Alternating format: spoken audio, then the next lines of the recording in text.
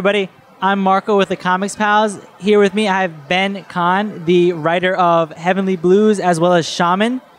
So before we get into the books, I just want to get to know you a bit. I know that we both have an interest in Mysterious Time Machine. You know Roger. So tell me a bit about yourself, and then how you kind of got into the comics, and into the as a career as well. Yeah. So I'm a New York-based writer. I've been living in Manhattan for the past couple of years. I got into comics in college. I started reading here in Philadelphia. I went to school here in Philadelphia at UPenn. And really, I didn't read comics at all when I was a kid. I only really got into them when I turned like 18 or so, came to college. And then just spent the next few years trying to improve my writing and get to the point where I was confident putting out real, complete work. And that first book ended up being Shaman. Yesterday I came by. We started chatting a little bit, and I was definitely interested in Heavenly Blues, but I hadn't seen Shaman before, so I haven't gotten to read it yet. Right. It's on my list. It's on my list. No worries. It's on the pile. So tell us a little bit about that, about the book, and about the production as well. Yeah. So Shaman is the story of a necromancer and his teenage daughter. They bring dead people back to life and go on all the craziest supernatural adventures I can throw at them. Best way to describe it, maybe think Hellblazer meets Rick and Morty. Okay. It's a bunch of different like one-shots and a two-parter. So you get a lot of different adventures and a chance to get to know the characters and the world they inhabit. It's mostly just trying to put together a lot of crazy urban fantasy action and have a lot of humor along the way. Yeah. And you've teamed up with it's Bruno Hidalgo, right? And that's for both Shaman and for Heavenly Blues. Yep. Is there reasons you guys just like work together? Is it like? Yeah, I mean, we work really well together. I love working with Bruno. We have a great working relationship. And once I finished Shaman, I knew I wanted to do Heavenly Blues, and there was no other artist I wanted to work with on it other than Bruno. Speaking of Heavenly Blues, like tell us a little bit about it. I managed to glimpse at some of the art. It's spectacular. I'm waiting to dive in because it looks like it looks like right up my alley. Heavenly Blues is the story of the souls of the greatest thieves in hell team up to pull the ultimate heist on heaven. Awesome.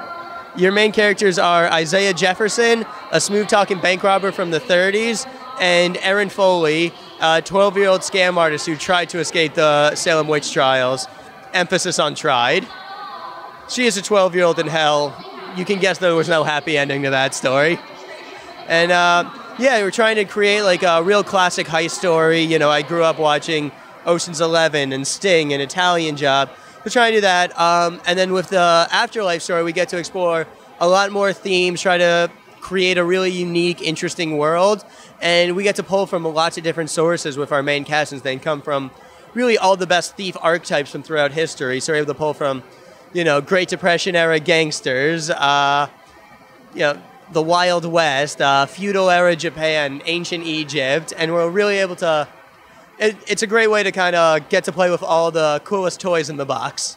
Oh, that sounds awesome. And I've heard that you have yet to meet Hidalgo, like in real life. It must have been. We've never actually met face to face. When we did Shaman, we really only emailed each other.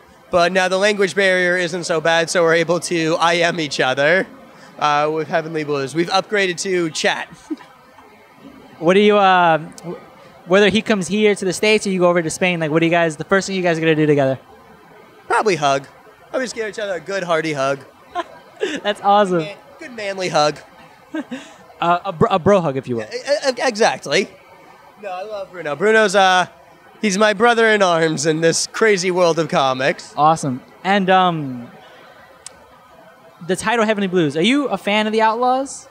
Is that the reason for the title? I'm just curious. No, it's not so much the song. More is trying to create like a kind of mood. Okay. You know, try to reference the afterlife nature. But really, especially with Isaiah Jefferson coming from like the 20s, the 30s, even though we look at lots of different main time periods, him being the main character definitely colors the rest of the book. And his era has the most influence. So just trying to create a bit of mood and atmosphere and kind of reflect some of the themes of the book. And awesome. That was the hope with the title, Heavenly Blues. Awesome. That sounds awesome. So you have anything coming down the pipeline, anything you might want to like plug aside from Heavenly Blues and aside from Shaman? Well, Heavenly Blues is being published by Scout Comics, so the first issue is actually coming out July 26th.